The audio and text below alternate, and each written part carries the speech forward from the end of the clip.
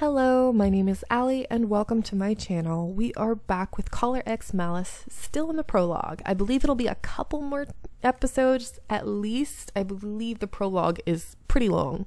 Let's go. After that, we arrived at a corner that was lined with old buildings.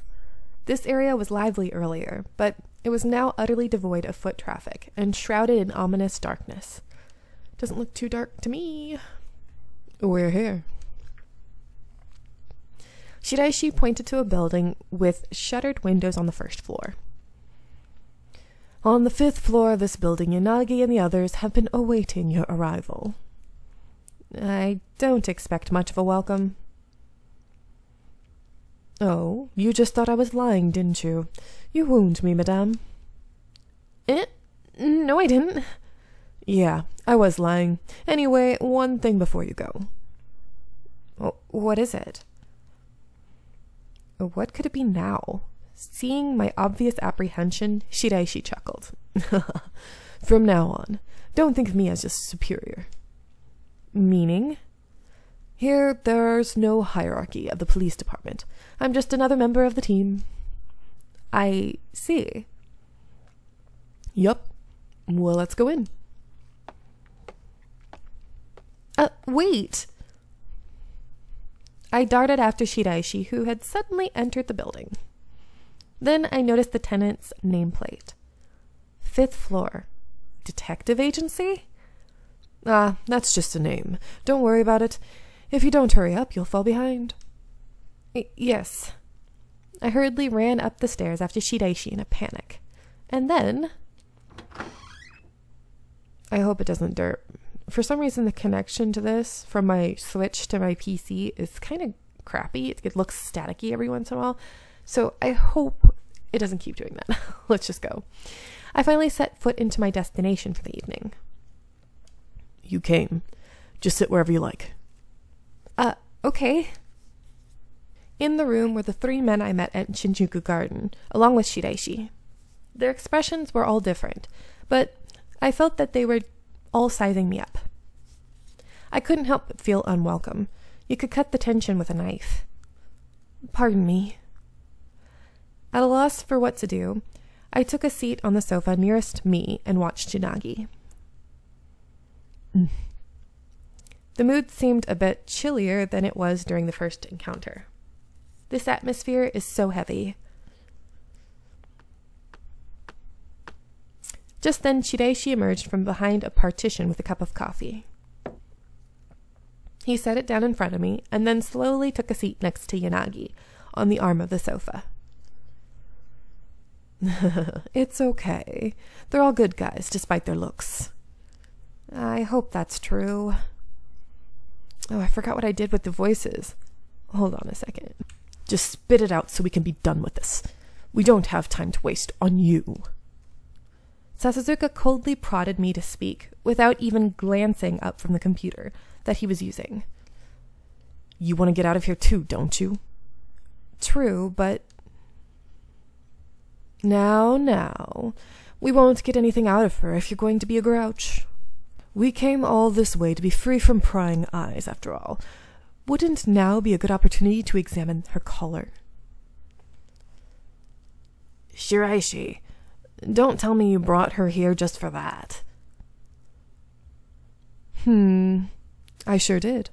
What's the problem with that? I knew he was just enjoying this. My gloomy mood abruptly turned to anger. I didn't have the luxury of being toyed with right now, and I was not in the mood. I couldn't just simply trust people who would let Shiraishi behave like this.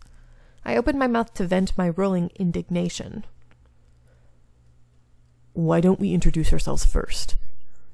We may very well end up all working together soon. The shock from both the statement and being interrupted made my eyes go wide. Working together? What do you mean? Without answering my question, Yanagi simply laid a sheet of paper on the table. When I picked it up, I saw it was written with the same red lettering as the earlier note. We have seen that you possess the skill to assist Lady Hoshino. She is one of our sympathizers, and a woman with the potential to inherit our will, so treat her with courtesy. should any harm come to her, we will have no choice but to kill you all. Calling me a sympathizer and threatening them? I was racked with shock, fear, and confusion. My hands trembled, but I kept reading. The note continued. Nonetheless, we bear no ill will towards your group. On the contrary, we would prefer to join hands. You, who questioned the form of righteousness and the police cling to, would surely find our concept of justice more agreeable. Of course, we do not expect you to be persuaded by mere words. So please, try to grasp the truth of the X-Day events. Discover our true intentions. You have until midnight on January 1st. We'll be watching you via Lady Hoshino. What on earth do these people want? Joining hands? Does that mean these people are potentially murderers too? And there's not a word about the collar. They said they'd be watching through me. So I'm going to be wearing it forever? Disturbed, I put down the letter. Sasuzuka spoke instantly, as if he was waiting for me. So now, we know there's a high probability that you're connected to the culprits. What? Don't go assuming that on your own. I raised my voice at him without thinking, but I hadn't joined the X-Day thugs at all, so I couldn't let unchecked accusations stand. She doesn't seem like she's lying.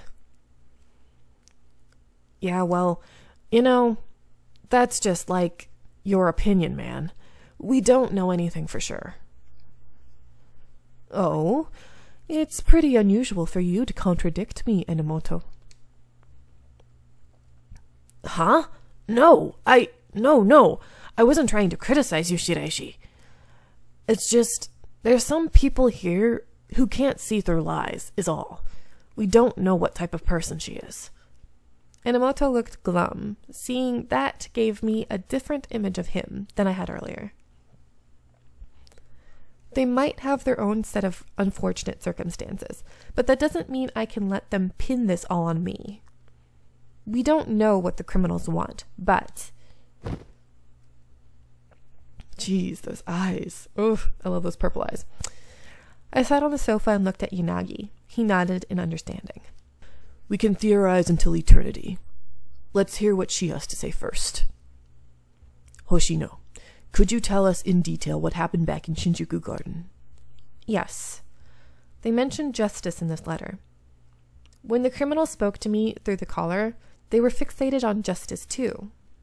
When the collar was put on me, the criminal spoke to me for a little bit. It felt like I was being interrogated. As I stated, I had no clue why I was targeted. I didn't understand the criminal's claims, and, as a police officer, that I'd done no wrong. I understand what you're saying. We don't have any solid evidence that connects you to the criminals. Other than their word, we can't just assume that you're with them. Yanagi. Enomoto, even if she is a spy, did we reveal any intel to the criminals that would cause any problems for us? Feel free to suspect her if you want, but I feel like we won't get anywhere until we trust her. Our pursuit of the X-Day incidents is important, but we should also look at the collar of yours. Hoshino, even though it was unintentional on your part, the collar is a great lead on the criminals. I say we should make use of whatever we have. I'm guessing I'll do his voice as... I think I already said it, but I'm thinking of doing his as like Saito's, which is like the serious, monotone kind of voice, I guess you can say. Not really monotone, but just serious. I'm also sure that you aren't going to be able to relax until we do something about it. That's true. He's actually concerned for my safety.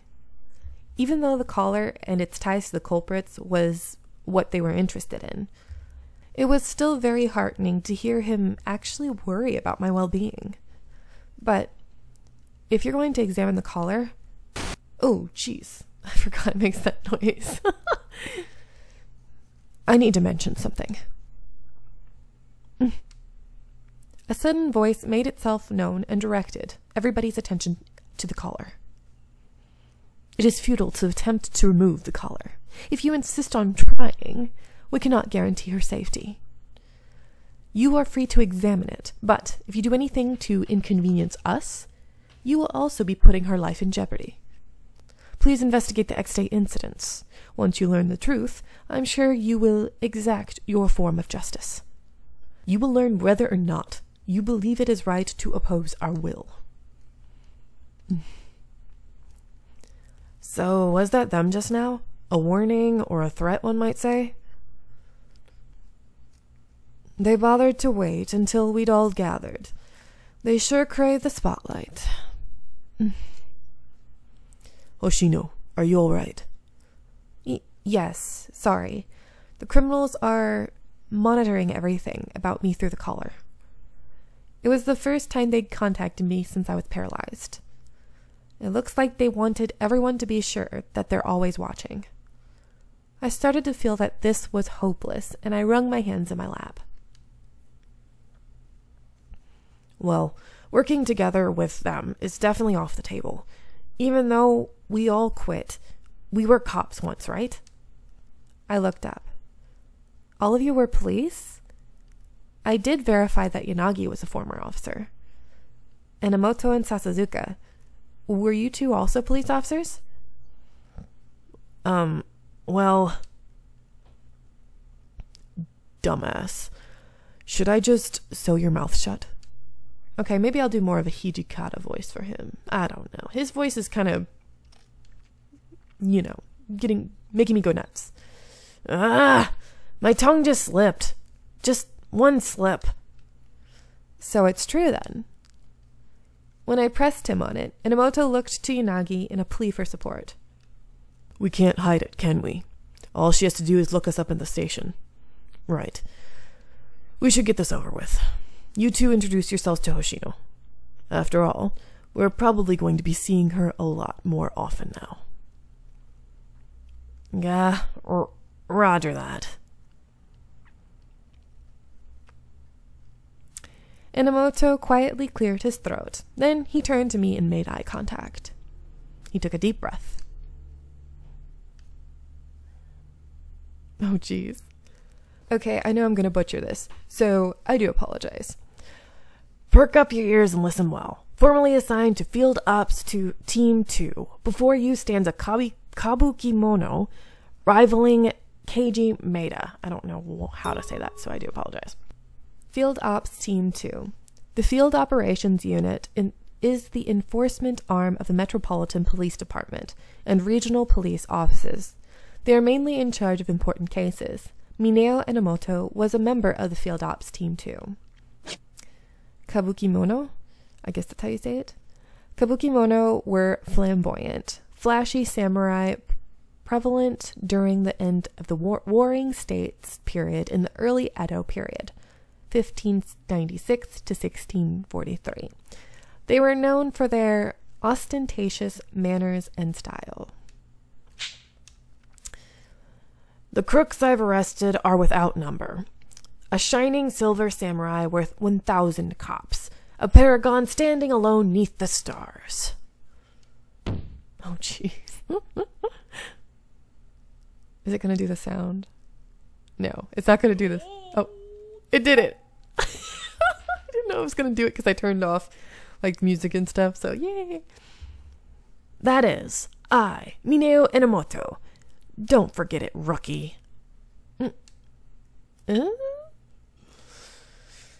He's freaking awesome. Mineo Enomoto, 23 years old, formerly Shinjuku Station, Field Ops Team 2. Now he will be our first boy, our first route, just so you know. Why all the kabuki mannerisms? Oh, he did say he's a kabukimono. Hey, you don't need to humor him. I don't know if he's got talent or a condition, but he's a subject I like to observe at a distance. Right. Don't mind him, Hoshino. That's just how Enomoto hides his nerves. He's just a bit of an awkward guy. Paragon? Paragon of nincompoops, more like it. Oh yeah? I will not tolerate any further slights. Anyway, it's your turn, Takaru.